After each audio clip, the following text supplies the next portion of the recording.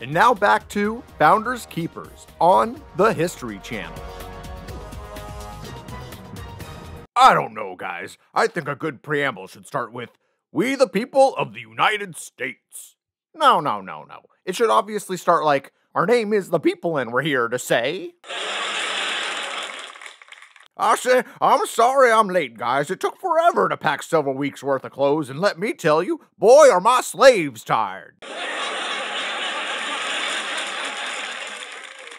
Speaking of clothes, might I say I think everyone's wigs and tights and high heels and makeup are looking masculine as ever. Well, I appreciate you saying that, Rufus. Now let's get down to business. I'd like to get home in time to celebrate the 4th of July. Why the 4th of July? Hey, I know you. You're that jaywalking punk anarchist. The Founding Fathers. I feel like I hear about them all the time. Again, this is what the Founding Fathers actually warned us against. They should think well of the Founding Fathers. They should think well of the Constitution. Most of our forefathers, all of our main Founding Fathers were against slavery. Just imagine if social media was available to our Founding Fathers. These guys were national heroes. They literally created the United States. You know them, you love them. Like, let's sing that song we all learned in school where we name all of the Founding Fathers. Ready?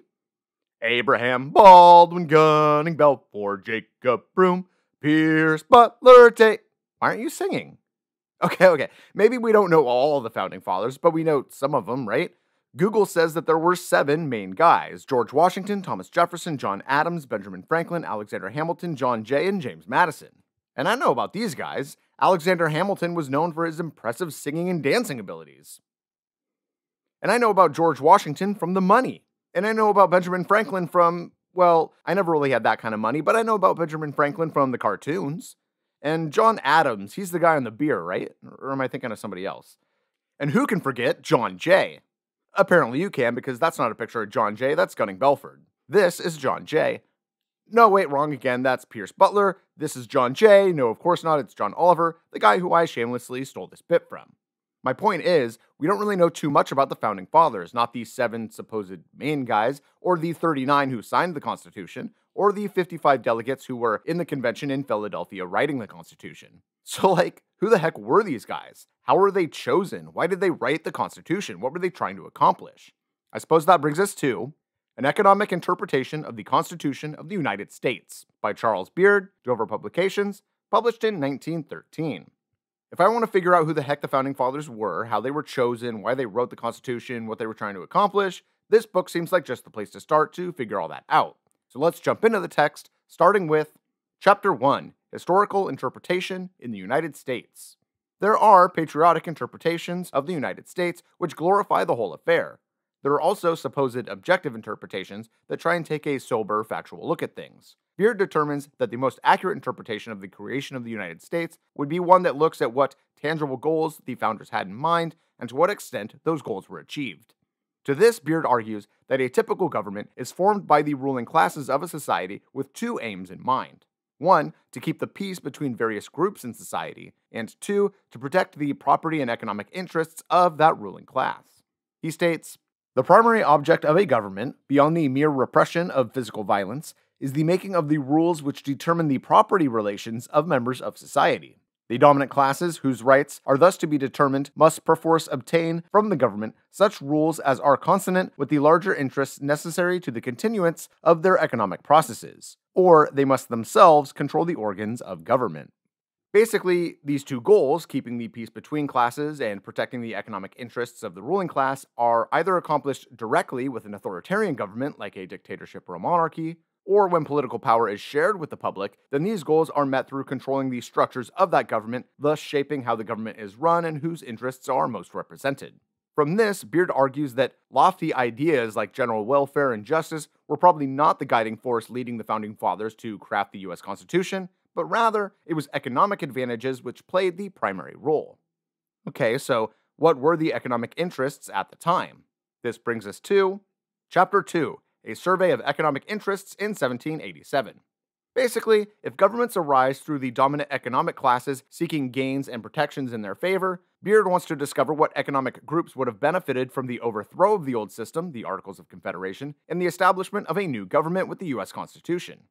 Hello, everyone. I have traveled hundreds of miles and taken weeks off of work so that I may represent the poor farmers and laborers in the drafting of this new constitution. I'm just kidding. Yeah, there were certain classes of people not represented at the convention. As Beard states, the slaves, the indentured servants, the mass of men who could not qualify for voting under the property tests imposed by the state constitutions and laws, and women disenfranchised and subjected to the discriminations of the common law, these groups were, therefore, not represented in the convention which drafted the Constitution.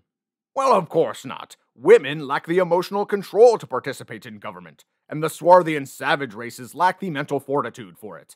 And of the Anglo-Saxon Protestants, surely only one with some stock in the nation should have a say in its governance. I own a substantial estate, and therefore have a substantial investment in the health and well-being of this great nation. Therefore, it is natural and good that my interests should play the primary role in the designing of a government.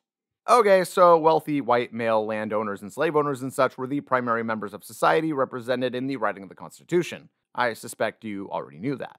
Beard takes a more data-driven look at these folks, looking at the distribution of land holdings, loans, securities, manufacturing establishments, and land to the west, all the material conditions type stuff, and what impact the new Constitution had on them. Of property owners, Beard states, the real property holders may be classified into three general groups. The small farmers, particularly back from the seacoast scattered from New Hampshire to Georgia, the manorial lords, such as we find along the banks of the Hudson, and the slaveholding planters of the South. Beard argues that of these groups, the small farmers were probably most opposed to the new Constitution, as they were probably debtors and sympathetic to things like Shays' Rebellion. For those who don't know, Shays' Rebellion was this event where thousands of poor farmers and Revolutionary War veterans came together to basically say, hey, what the hell? We risked our lives to get out from under the thumb of the British Empire only to be put under the thumb of wealthy creditors and landowners? Let's annihilate the debts. Maybe then we can afford some clothes. We kicked out the strongest empire in the world. We can kick out these rich jerks as well. Power to the people! And these few thousand folks stormed an armory in an attempt to overthrow the government. The government at the time was unable to finance soldiers to stop them, so a privately funded militia was used to help put down the rebellion. But okay, that's poor farmers to the west. The plantation owners in the south and the wealthy landowners in the northeast, on the other paw, might have been the most supportive of a new constitution because they wanted a strong federal government for dealing with domestic disturbances such as slave revolts and Shays' Rebellion and things like that. But it wasn't just landowners that sought to gain from a new government, but capital owners as well, those who owned loans and stocks and securities and such. Beard argues that money capital was suffering under a lack of federal protection for manufacturers and distributors and various laws and acts depreciating the currency.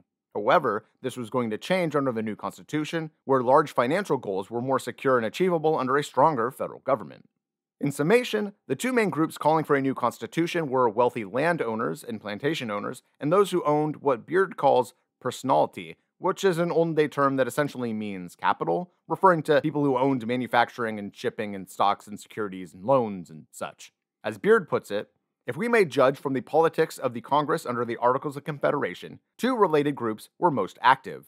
Those working for the establishment of a revenue sufficient to discharge the interest and principal of the public debt, and those working for commercial regulations advantageous to personality operations in shipping and manufacturing and in Western land speculations. Chapter 3. The Movement for the Constitution. So, there were two main groups who wanted a new government, landowners and the owners of capital. But what kinds of things actually got the ball rolling? Well, if you're all caught up on your Crash Course US history, the following information might sound pretty familiar.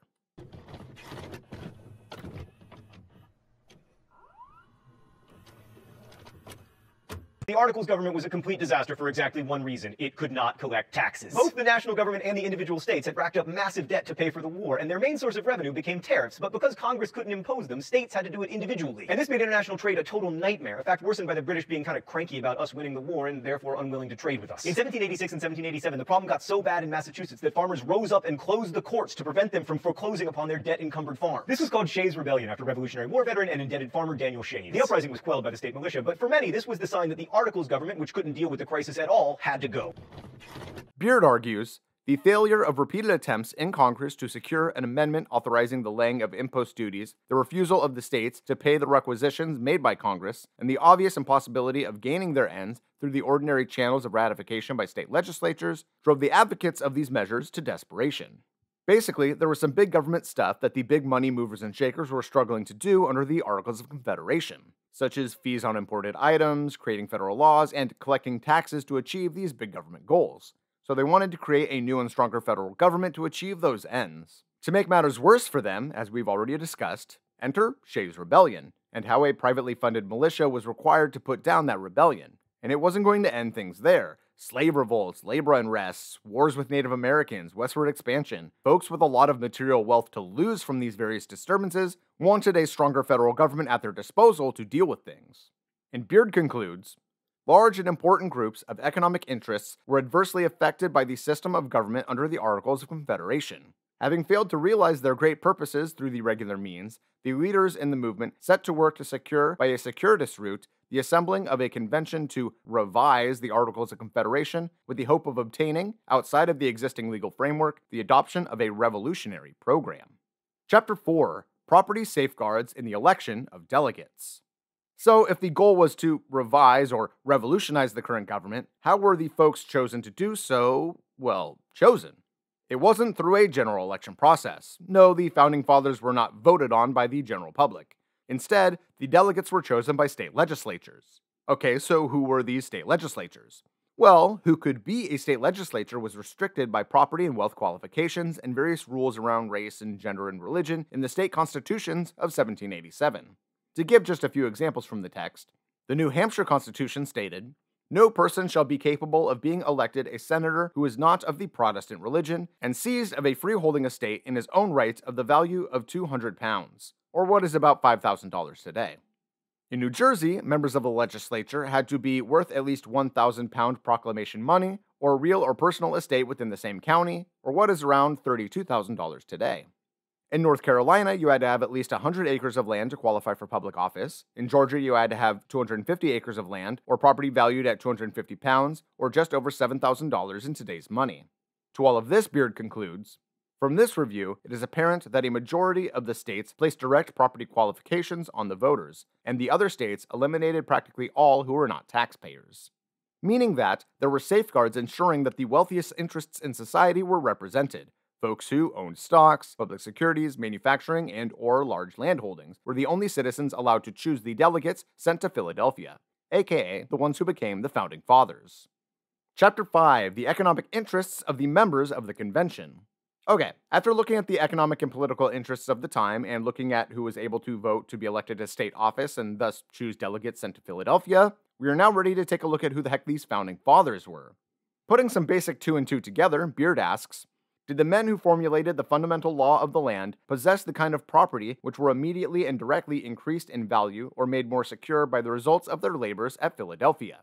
Did they have money at interests? Did they own public securities? Did they hold Western lands for appreciation? Were they interested in shipping and manufacturers? Well, let's look at the available data. And by let's, I mean Beard already did that, and I'm just going to go over a few examples he brings up. Starting with John Blair of Virginia. Appears frequently in the fiscal transactions between the federal government and the Virginia Loan Office. In 1778, Blair himself turned in nearly $1,000 worth of paper money on the United States loan, something like $24,000 today. David Beerley of New Jersey was the grandson of John Beerley, who owned 1,600 acres of land near Newton, New Jersey, a 100-acre plantation on the Delaware, besides several thousand acres of land near Lawrenceville. Pierce Butler of South Carolina was a large slaveholder, having 31 in his possession at the time of the first census. And of course, Rufus Dodgson of Georgia, the young nation's primary biscuit manufacturer, inherited over 500 acres of farmland where he built up the personality of his sprawling biscuit manufacturing and distribution empire. Regarding public securities, Beard states, of the 55 members who attended, no less than 40 appear on the records of the Treasury Department for sums varying from a few dollars up to more than $100,000, what is between $100 and over $3 million in today's money. On top of all this, 14 members had lands for speculation, 24 members had money loaned at interest, 11 members owned mercantile manufacturing and shipping lines, and 15 members owned slaves. Out of 55 Founding Fathers, this is not exactly a cross-section of the country as a whole. No, when it comes to representation, the Founding Fathers skewed heavily to the interests of the rich and powerful. But yeah, the Founding Fathers were a bunch of rich landowners and slave owners and such, you knew that. What's more important to Beard's argument is whether or not these men had the means, intelligence, and desire to form a government that supported and improved their economic interests. Which brings us to Chapter 6, the Constitution as an Economic Document. Between October 1787 and August 1788, James Madison, Alexander Hamilton, and John Jay wrote 85 essays called the Federalist Papers, intended to outline the goals of and to encourage the ratification of the new Constitution. In Federalist Number 10, Madison wrote, "The regulation of these various and interfering interests forms the principal task of modern legislation. The most common and durable source of factions has been the various and unequal distribution of property. Those who hold and those who are without property have ever formed distinct interests in society. Those who are creditors and those who are debtors fall under a like discrimination." In modern-day layman's terms, the main goal of government is to protect the various social classes from each other, like those who own land from those who don't, and those who are creditors from those who are debtors. So, the Founding Fathers wanted to create a stronger federal government to achieve their goals, to advance their political and economic interests, and to protect themselves from the political and economic interests of social classes opposite themselves. So, what did this new federal government have the power to do? Beard names 4 main powers granted to the new government. 1. The power to collect taxes. He states, "Under the Articles, Congress had no power to lay and collect taxes immediately. It could only make requisitions on the state legislatures. Under the new system, however, Congress is authorized to lay taxes on its own account." 2. The power to create a military. This was for defensive wars, of course, but also offensive wars, like against other countries and indigenous tribes to gain territories and expand the nation westward. Also, to be used domestically to put down various rebellions such as slave revolts, debtors' revolts, and labor uprisings. 3. The power over interstate commerce. In other words, to engage in protectionism and free markets within the US and with other nations as deemed most beneficial to US interests. Or as Beard explains it, the Constitution vests in Congress plenary control over foreign and interstate commerce, and thus authorizes it to institute protective and discriminatory laws in favor of American interests and to create a wide sweep for free trade throughout the whole American empire. 4. The power to regulate territories or incorporate them into the United States, aka to allow for the acquisition of territories, westward expansion, removal of Native Americans, Trail of Tears, all that kind of stuff. Explaining the goals achieved by these 4 main powers granted to the new government, Beard states, "Through them, public creditors may be paid in full, domestic peace maintained, advantages obtained in dealing with foreign nations, manufacturers protected, and the development of the territories go forward with full swing."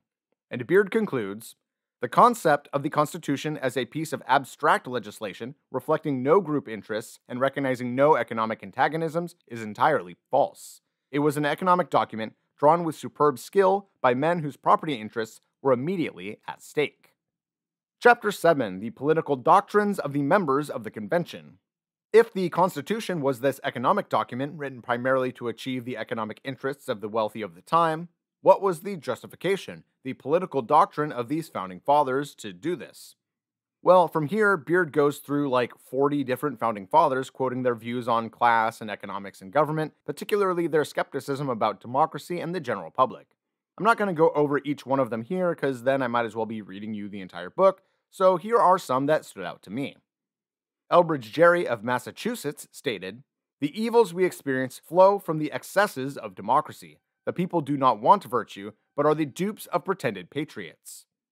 Alexander Hamilton of New York sang, "All communities divide themselves to the few and the many. The first are the rich and well-born, the other the mass of the people. The people are turbulent and changing. They seldom judge or determine right.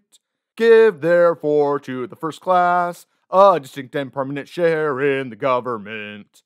They will check the unsteadiness of the second." F.J. Mercer of Maryland stated, "The people cannot know and judge of the characters of candidates. The worst possible choice will be made." Roger Sherman of Connecticut stated, "The people immediately should have as little to do as may be about the government. They want information and are constantly liable to be misled." And Rufus Dodgson of Georgia stated, "The public are free to choose between bacon biscuits and chicken biscuits. I personally like to eat both at once, nom nom nom. But the public should not be trusted to elect the highest offices in the land. That would be way too risky for my biscuit empire, cough cough, I mean for this great nation." So, yeah, despite creating, for the time, a fairly liberal democracy, the Founding Fathers actually had pretty anti democratic views.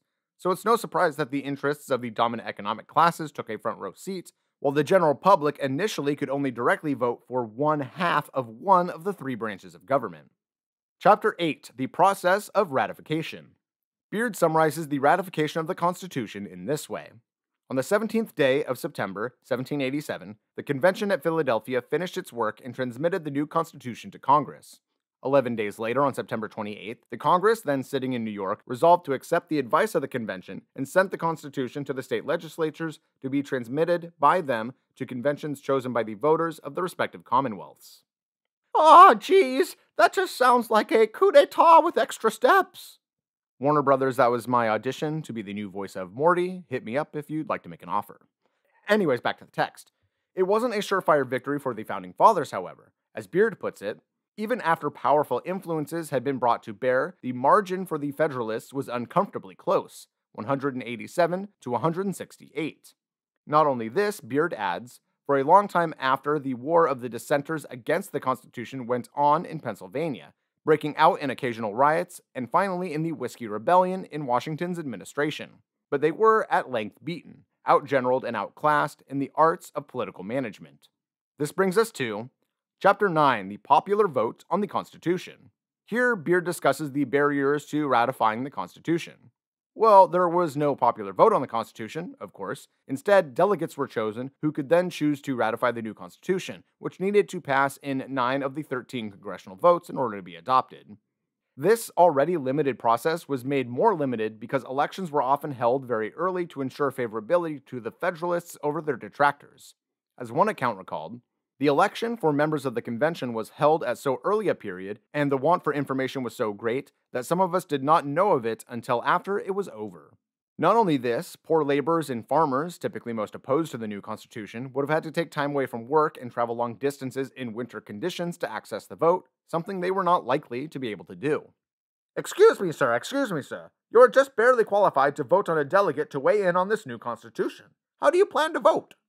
Oh, well, you see, I tell you what, I don't like this new Constitution not one bit. But I'm very busy. I've got to harvest the rest of this barley here so my sons and farmhand can go feed the pigs, and I've got to recultivate the western field for planting winter vegetables, and I have to mend the coop door some coyotes busted trying to get my geese. Besides that, one of the Johnson boys from down the way told me the road's been washed out since the big rain we had a few weeks back, so I don't think I could get to the vote anyways. Beard adds, it is highly probable that not more than 1/4 or 1/5 of the adult white males took part in the election of delegates to the state conventions. If anything, this estimate is high. At all events, the disenfranchisement of the masses through property qualifications and ignorance and apathy, and of course race and gender and such, contributed largely to the facility with which the personality interest representatives carried the day. The latter were alert everywhere, for they knew, not as a matter of theory, but as a practical matter of dollars and cents, the value of the new Constitution. To all this, Beard concludes, the debtors everywhere waged war against the Constitution. Of this there is plenty of evidence. But they had no money to carry on their campaign. They were poor and uninfluential. The strongest battalions were not on their side. The wonder is that they came so near to defeating the Constitution at the polls. Chapter 10: The Economics of the Vote on the Constitution. Keeping the limits on voting in mind, let's look at how the different economic sectors voted regarding sending delegates to vote on the new Constitution. Here is just one example. In Massachusetts, the eastern and western sections voted predominantly for the Constitution, while the middle section voted predominantly against it. With Beard stating, the middle section of Massachusetts represented the interior agricultural interests of the state, small farmers. From this section came a large part of the Shays faction in 1786. Beard adds, 22 of the 24 men from Boston and Suffolk County who voted in favor of the ratification of the Constitution in the Massachusetts Convention were holders of public securities, and all of the 22 except 2, Wales and Warren, probably benefited from the appreciation of the funds which resulted from the ratification. Basically, going off the data Beard provides, this seems to be essentially the case everywhere in the country. Areas populated by wealthy property and personality owners voted in favor of the Constitution, while areas populated by poor farmers voted against it. Well, those who could even access the vote anyways. Of this collection of data, Beard concludes, Holders of personality saw in the new government a strength and defense to their advantage. The opposition to the Constitution almost uniformly came from the agricultural regions, and from the areas in which the debtors had been formulating paper money and other depreciatory schemes. And finally, Chapter 11, the economic conflict over ratification as viewed by contemporaries. When looking at the Constitution, folks often want to focus on the structure of the government, the branches and the checks and balances and such. Or they want to look at the rights and liberties granted to citizens through things like the Bill of Rights and all that. But what did the people at the time find most noteworthy? Well, James Madison wrote a letter to Thomas Jefferson stating, "The articles relating to treaties, to paper money, and to contracts created more enemies than all the errors in the system, positive and negative, put together." Okay, so despite how we might look at it now, the biggest conflicts seem to be along the lines of class warfare, between wealthy landowners and poor farmers, between creditors and debtors, what Beard has been focusing on throughout the text. Beard states, "The members of the Philadelphia Convention which drafted the Constitution were, with a few exceptions, immediately, directly, and personally interested in and derived economic advantages from the establishment of the new system." Well, so what if I benefited from the ratification of the new Constitution? It's only logical. If we want to have a strong, prosperous nation, it only follows that such a nation should be built to protect the interests of biscuit magnates. And it makes sense that such interests prevailed, since very few citizens voted for ratification, either due to disenfranchisement, indifference, or due to lack of accessibility or information. As Beard states, the Constitution was ratified by a vote of probably not more than 1/6 of the adult males. Oh, phew, if only I was able to get to the polls. Beard ultimately concludes, "The leaders who supported the Constitution in the ratifying conventions represented the same economic groups as the members of the Philadelphia Convention, aka the Founding Fathers, and in a large number of instances, they were also directly and personally interested in the outcome of their efforts." Next time on Founders Keepers. Smart move putting that Bill of Rights in there last minute. I don't know if we would have gotten this thing ratified without it. It's the Bill of Rights and it's here to say. I just worry it's not catchy enough. I'm just glad we're going to be able to get a tax base together to fund a standing army to protect my biscuit interests and expand grain plantations into the Western Territories. I'll say, hey, sure, not so loudly now. I've got slaves packing up my wigs in the other room. Oh, quit hounding me.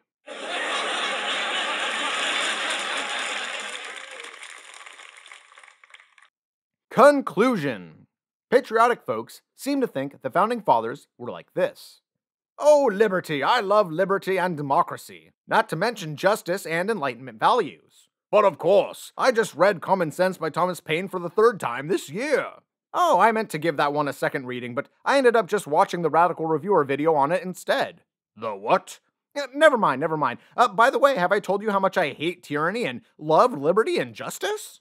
But despite what speeches from federal government officials or Fox News might have you believe about the Founding Fathers, they were not divinely inspired geniuses with pure goals of freedom and justice guiding them. In stark contrast to this view, other folks seem to think the Founding Fathers were more like this. I'm a rich, racist, imperialist, capitalist, sexist, patriarchal, slave-owning white male. Me too. Let's get together and make a government that's pro-racism and sexism and slavery and all imperialist and such. Ha ha ha. Yeah, let's do it. That will be so evil. Mwah. No, although it's good that many folks are discovering that the Founding Fathers weren't these mythical heroes that they were raised to believe them to be, let's make sure that we aren't creating mythology in the other direction. The truth is, it would seem to be that the Founding Fathers were actually more like this. I'm not a pinnacle of good or evil, I'm just a guy like everybody else. I see problems with this current government under the Articles of Confederation, particularly in collecting taxes, paying debts, and raising an army for domestic and international affairs. I want to ameliorate these problems and create a stronger, better, more prosperous nation. Because I am limited and motivated by my personal interests and perspectives, creating a stronger, better, more prosperous nation to me means protecting commerce, recuperating debts for collectors, and ensuring protection of private property in battles with Native Americans or rebelling slaves or in labor uprisings.